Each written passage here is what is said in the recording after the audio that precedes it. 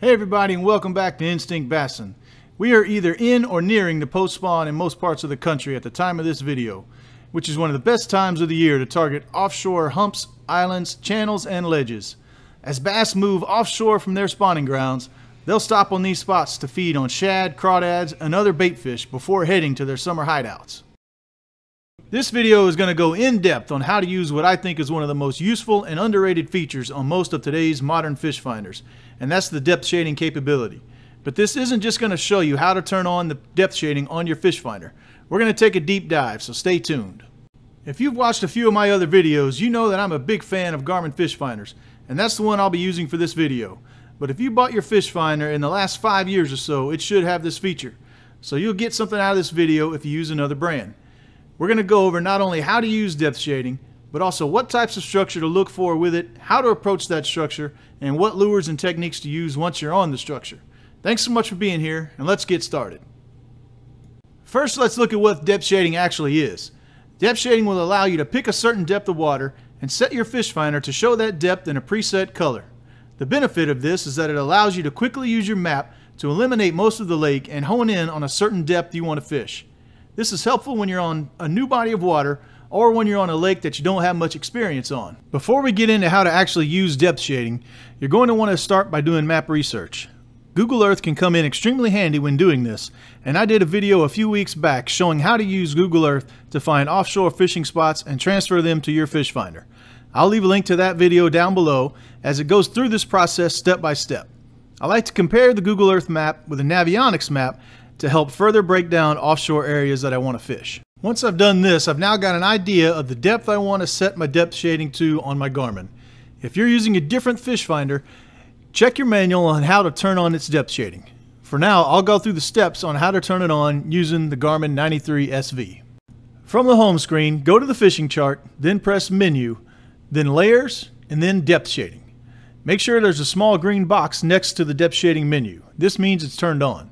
Once we're in the depth shading section, we can then pick what colors we want certain depths to be. I don't like to go overboard here as it can make the screen messy and make it longer for the map to load.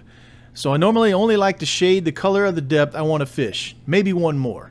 In this example, let's use 15 to 20 feet.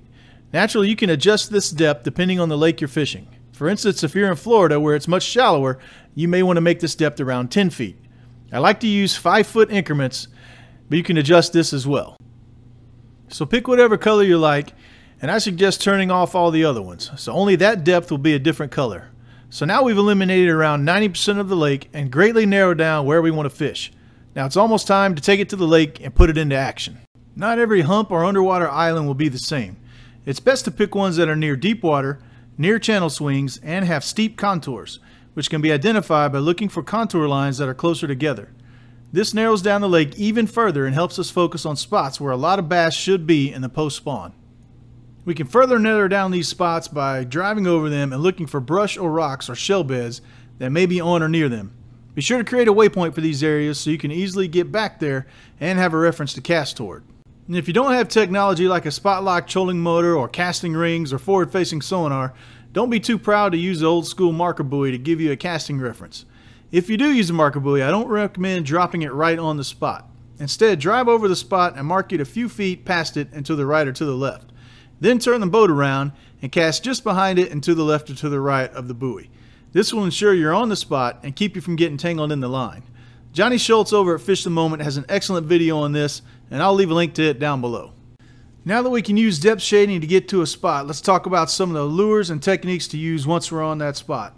A lot of this will depend on the lake you're on, the species of fish you're fishing for, and what the bait fish are, but I typically like to take a top-down approach. So I'll usually start out with a walking topwater of some sort like a spook, sexy dog, or a cane walker. I'll leave a link down below of all the baits I mentioned, and if you're interested, do me a favor and use that link to buy them. It'll greatly help me out and make more free content like this. On some lakes, especially some highland reservoirs, you can stick to topwater all day and just move from spot to spot, attempting to intercept actively feeding fish. Throw 10 casts or so and then move on. Other lakes will require you to keep going down in the water column. Moving on down from the top water, I'll next pick something that works the middle of the water column. If there are shad or herring in your lake and the water is relatively clear, it's hard to beat a small swim bait. Here I've got two favorites, and these are the Kitech 3.5-inch Swing Impact and the Storm Largo Shad. The Kitech has better action in my opinion, but it's also a lot less durable than the Largo Shad, so pick your poison here. In either case, make a long cast, let the bait sink a few seconds, and then slowly reel it back in and wait for him to hammer it. Come here. Yes. Look at that. A jerkbait is also hard to beat in this scenario, particularly if the water is still in the high 60s to low 70s and the water is fairly clear, and if you have forward-facing sonar. My favorites are the Megabass Vision 110+1 and the Berkeley Stunna.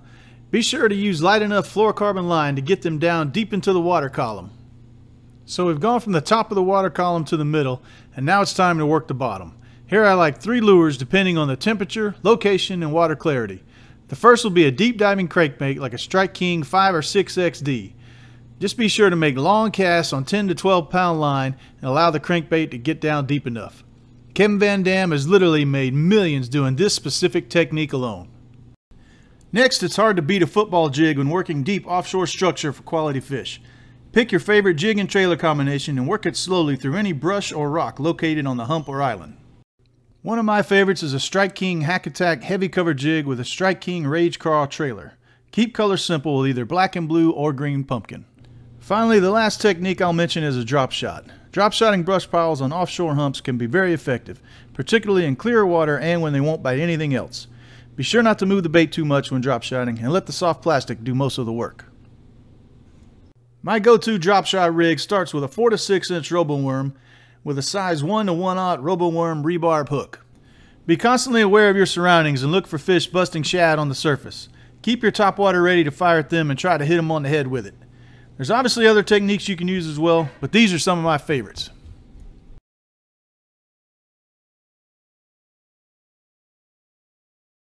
So this is how to use depth shading to identify offshore post-spawn fishing spots and how to catch them doing it.